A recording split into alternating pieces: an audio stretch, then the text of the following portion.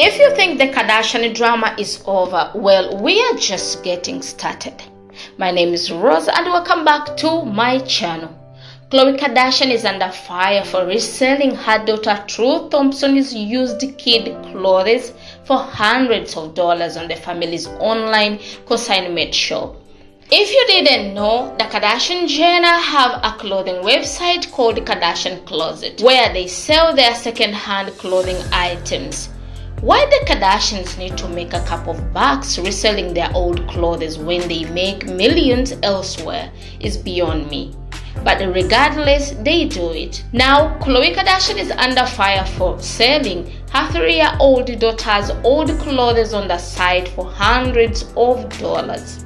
For example, this silk and ostrich feather dress is being listed at $556, despite originally selling for $695. Almost $600 to buy a dress that a little toddler has already worn. There are also Fendi kids jeans for $270 and $495, and an Oscar Gelato rental dress for $395. Many of the children's items listed on the resale site are designer, which might explain why Khloe believes she can command such a high price for the clothing.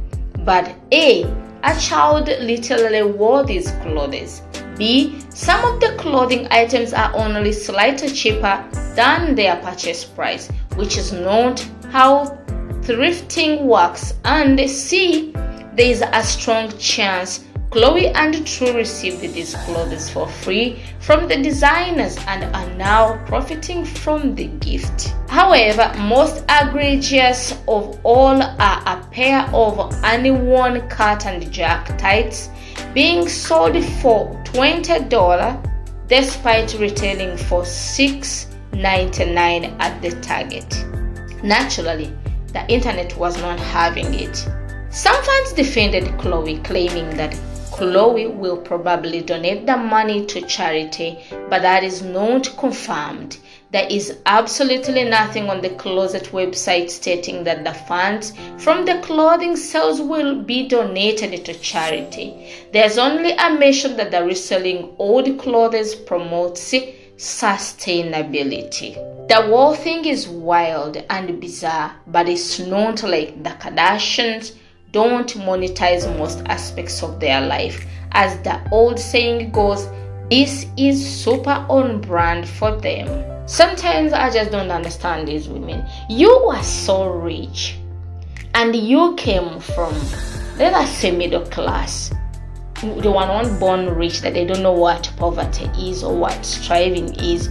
Because if they were born rich, I don't think him could have done the sex tape and all that kind of stuff that led them to fame.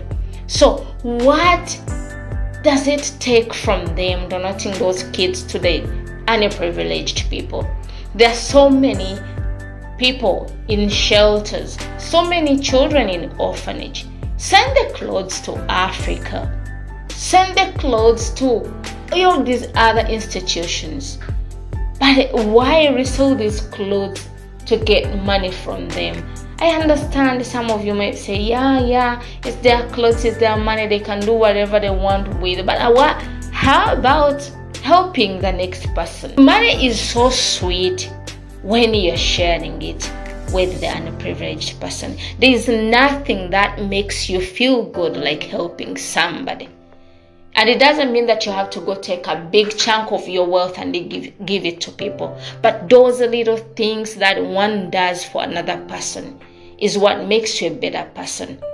Just as poor people, you pass a homeless person when you have like $10 to go buy your kids ice cream, and this homeless person tells you, I've not had lunch. You take that $10 or $5 from that money and end up buying the kids sweets instead of ice cream, and it makes you feel so good after doing that. You feel bad that you've taken away from your kids this thing they wanted to have on that day, but by the end of the day, the feeling that somebody was hungry and because of you they had a meal is so much refreshing and satisfying. So giving these clothes to people who need them doesn't mean that a poor person cannot have a fancy or designer cloth. We used to buy designer clothes back in Africa, designer used clothes actually back in Africa, and we used to feel so good. What is money for when you can't help another person? Damn it.